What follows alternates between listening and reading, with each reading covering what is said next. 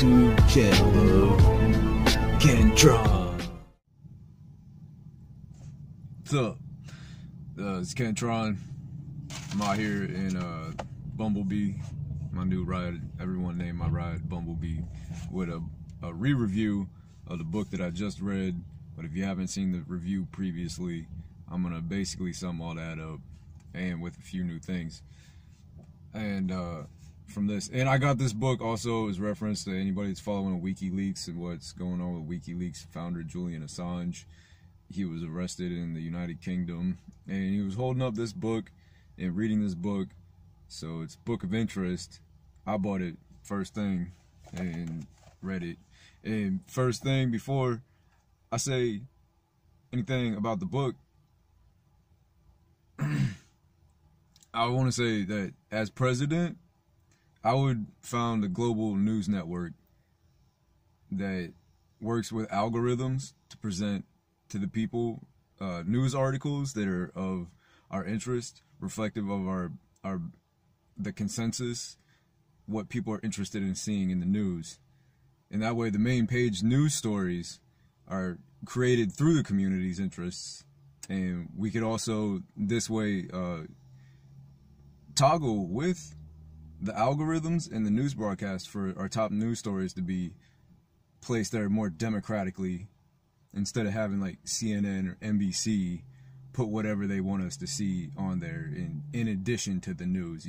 Instead of reporting an agenda in addition to the news, we would have an algorithm based news broadcast that is created through the consensus of what stories get top priority, and if there are any stories that the community wants to be top priority, they could do that in a democratic fashion.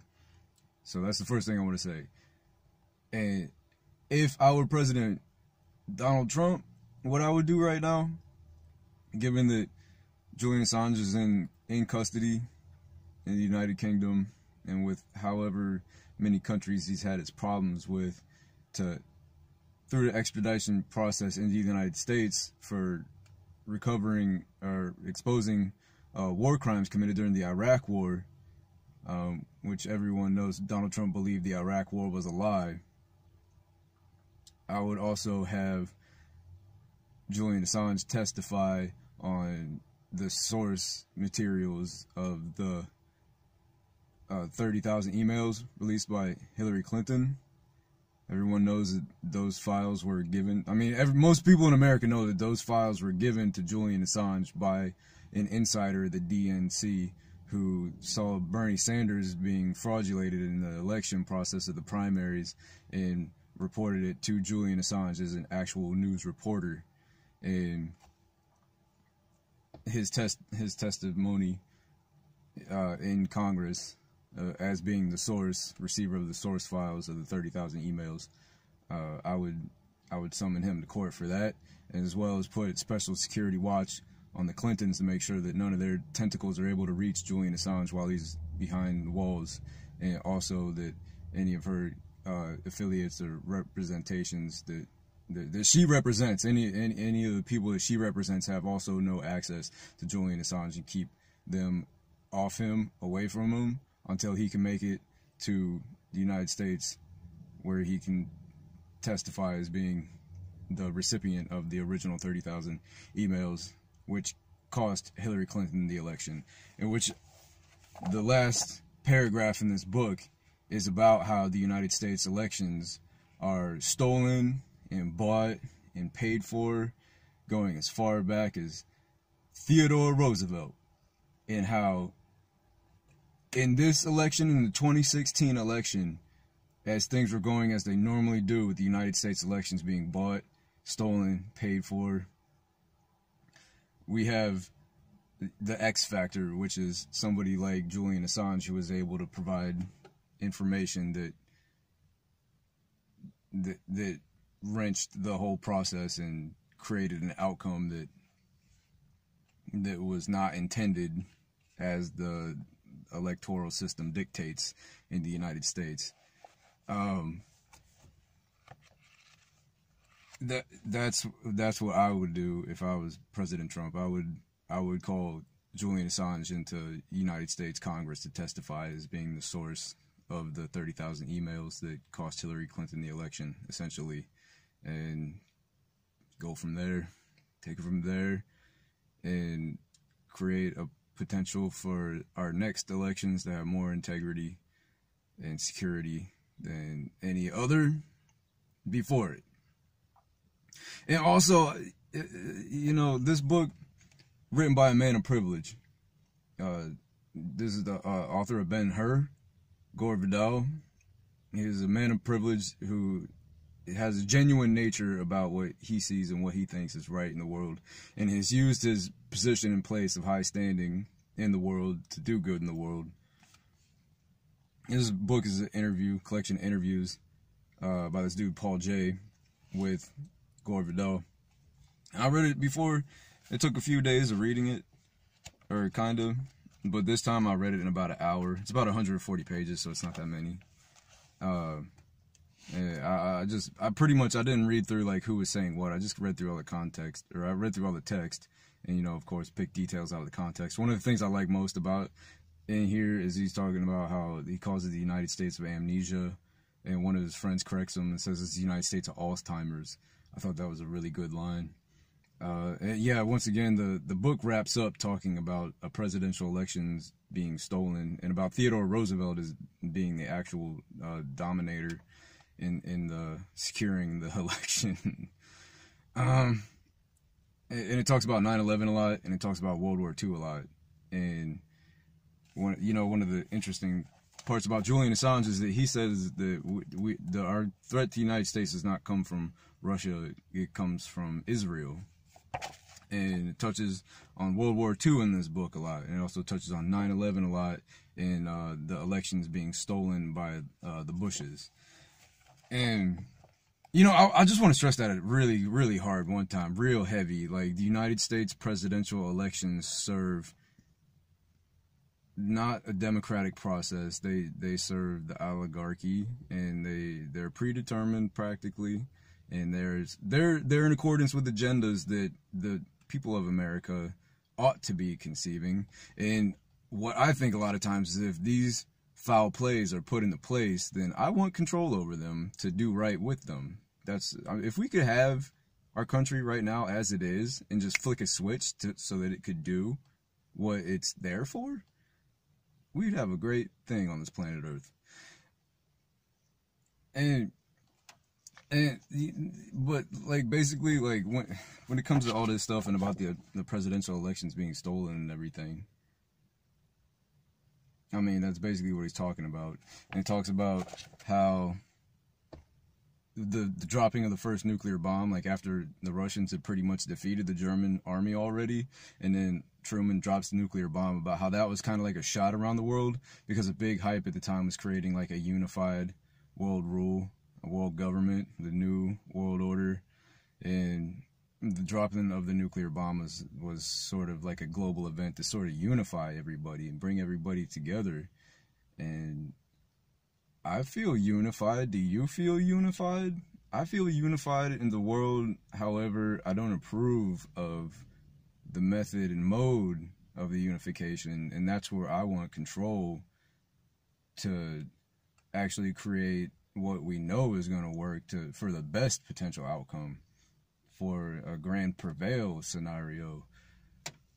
And I'm just talking about how in 9/11, about how the media helped to escalate and also cover under the wraps the whole 9/11 happening and investigation.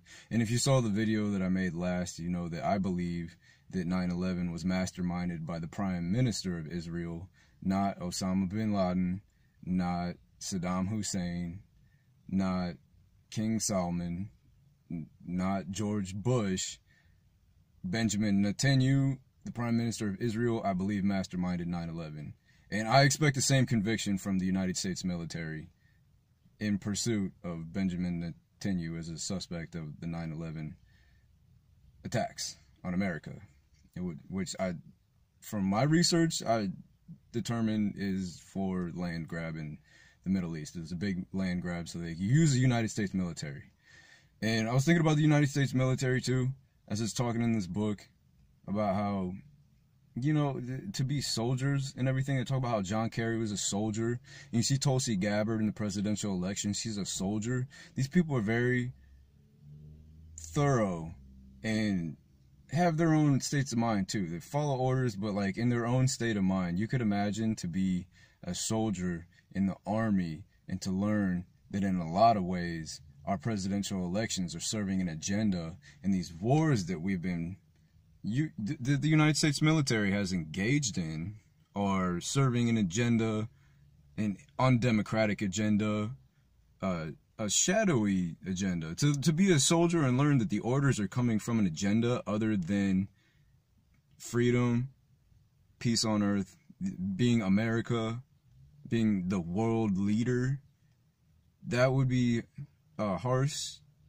set of information to absorb. But I've never been mad at anybody for changing their minds when learning new information. You could imagine that if you're a soldier, like all these soldiers, all the soldiers in the United States, including the veterans, to learn that our military has been used for serving agendas other than what the United States people's representation would have them do, that would be alarming, and that would be very provoking. That would be very provoking to a soldier.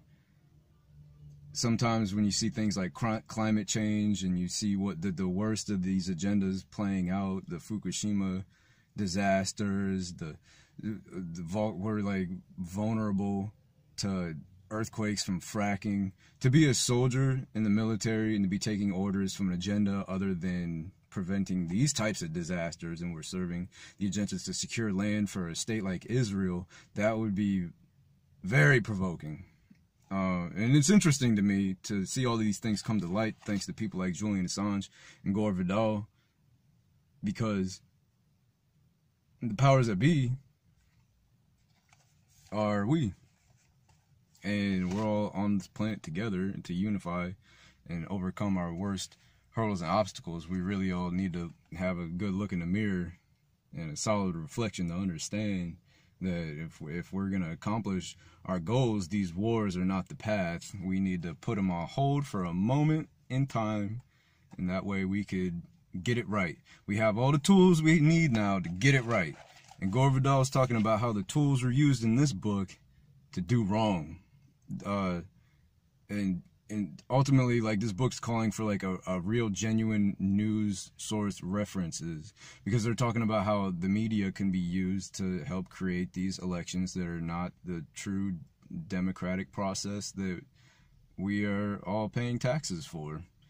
And like, he's talking about how 9/11 was like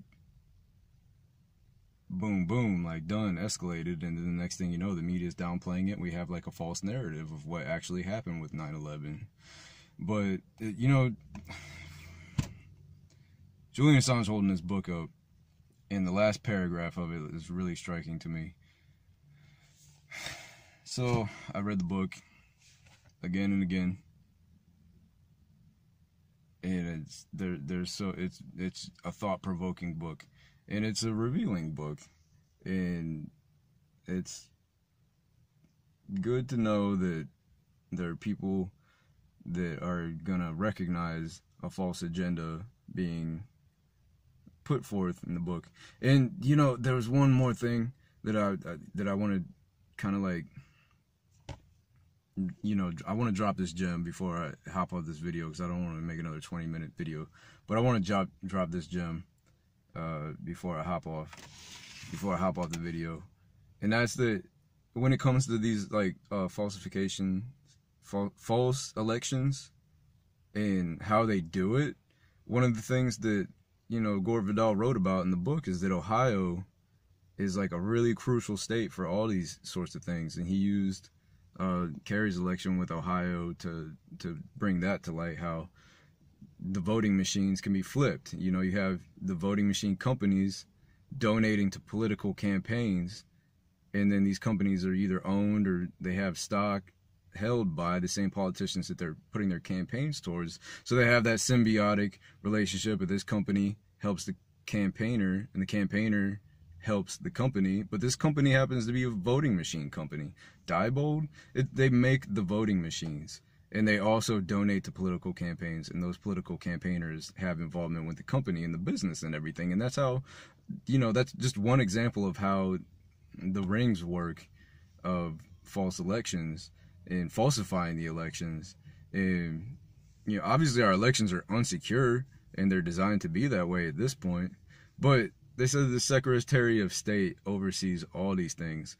When we deliver false results in an election, the Secretary of State has to make those moves, and the Secretary of State's hands are in everything. And as a Green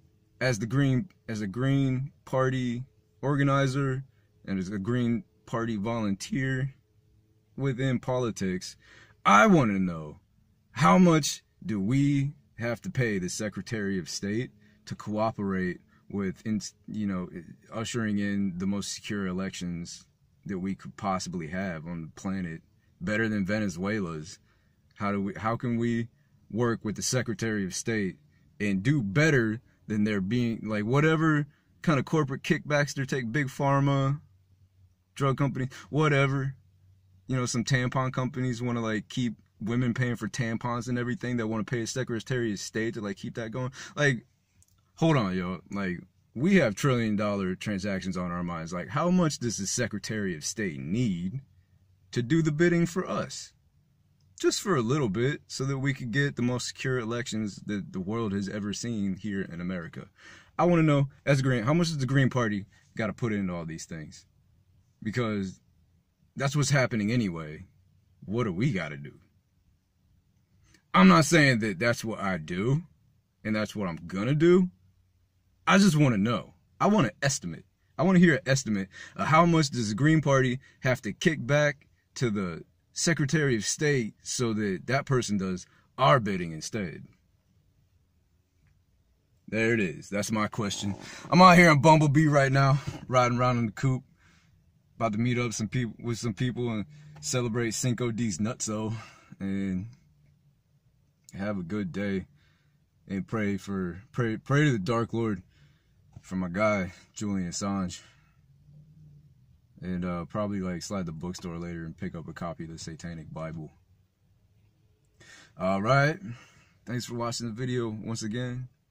I love y'all and have a great weekend.